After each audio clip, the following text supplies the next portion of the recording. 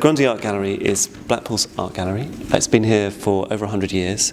It was founded on a bequest by two brothers, the Grundys, and they donated a body of artwork and a sum of money to establish a new art gallery for the town. And we're now a gallery that has a permanent collection, but we also work with contemporary artists showing work that's being made now. And what this exhibition is about is, in a sense, it's a kind of meeting of these two things. So we've worked with the artist Ben Cain, with an independent curator, Lejeune, to put this exhibition together. My background is in commissioning artists, so working with artists to make new projects. And about a year and a half ago, I started to become more and more interested in the question about what happens after you've commissioned an artist. So rather than just always making new work with them, thinking about the spaces and the places that art ends up being. So I started to approach different types of collections and different artists to think about how we might work together to make new work, but with that collection in mind as we were making it, and the idea that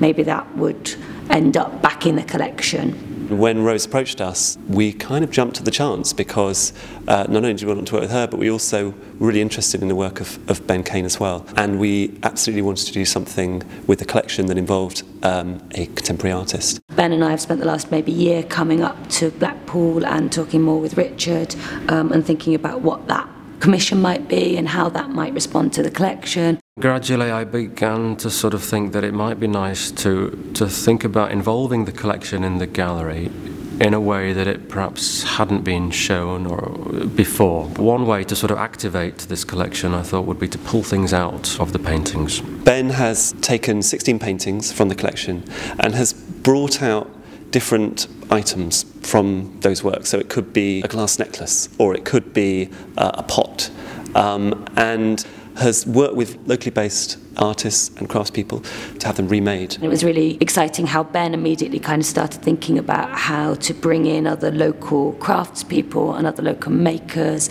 and that would be something that was also about how they can be part of that collection. The object that was being remade would have to be a one-to-one scale, so they'd have to, whoever was making, for example, a wheelbarrow, would have to make that wheelbarrow to the exact size that they think it would be if it were to exist in the world. They were also asked to finish everything, all the objects, with very, very light tones. The title of the exhibition is Companions, which comes from the title of one of the paintings that we are including in the exhibition, painted by one of the Grundy brothers, Cuthbert. The remade painting, the new version, has taken out the dog and the person, so there's only a stick in the foreground, so it sort of makes the stick very primary. What you have in the gallery downstairs now is 3 different rooms that are all one piece of work, and they sort of need one another in order to function. You'll see in the first gallery there's various sort of classical tropes of art history that are being displayed, and this is something that the artist has also wanted to highlight and bring out through texts that have been essentially photocopied from a page from an art history textbook to give a kind of further context to this exhibition, and they function almost like footnotes. These boards also serve as a sort of framing device for the rest of the show. They're flat, they're 2D, but they are, it's an image of something which is an object. So it already starts to sort of play with the idea of an interplay between 2D and 3D, which is something that goes on in the rest of the show. The first room is also very, dark things in a dark space. And then you look through into the next space and it's all very bright and it's very lightly coloured, very pale colours. The platform has a sort of coating of plaster on it. To me is a little like the idea of a very messy studio floor. And behind all of these things on this big platform is a large silk curtain, which is an image of a workshop. And you can just about make that out, but only from certain angles. Sort of things fading into one another, things fading in and out of one another. Sort of paleness, I was sort of also thinking about in relation to the idea of a sort of ghost object.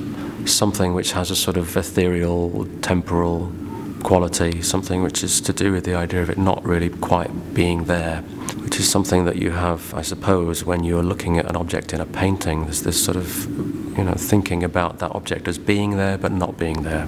It sort of exists in a 2D plane, but it also exists in a sort of mental space. So the objects that I've made exist in this sort of strange space, I think, which is somewhere between something imagined and something actual.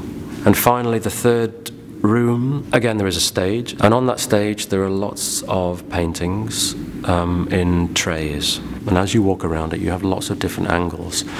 So it's not really like seeing lots of paintings, but rather it's like seeing a sculpture, and it's also a little bit like seeing a single painting. When you look at this stage with all of these images on it, you see lots of different images simultaneously. A policy, as I understand it, for a while was that anything that was donated would have to be drawn into the collection. I think with this there's a sort of wonderful sense of democracy and equality. You've got a small drawing of Paul Daniels, you know, next to a Millet.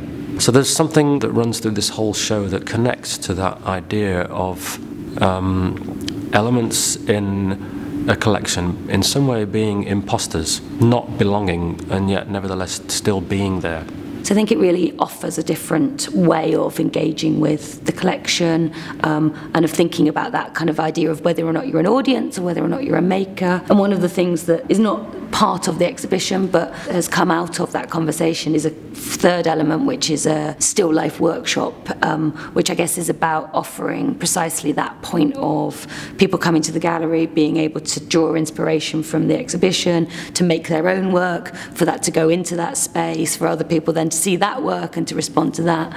So there's that whole idea of making and remaking and making and remaking, going the whole way through, not just what Ben has been doing with the collection, but the way in which the audience can come and engage with the collection. There is something exciting about, first of all, arranging the paintings from the collection in a totally new way, on a plinth, taking them off the wall, putting them on this work surface in the middle of the space, exhibiting these essentially two-dimensional works as 3D sculpture. That's quite a fascinating thing, and none of us had any idea about how that was going to look.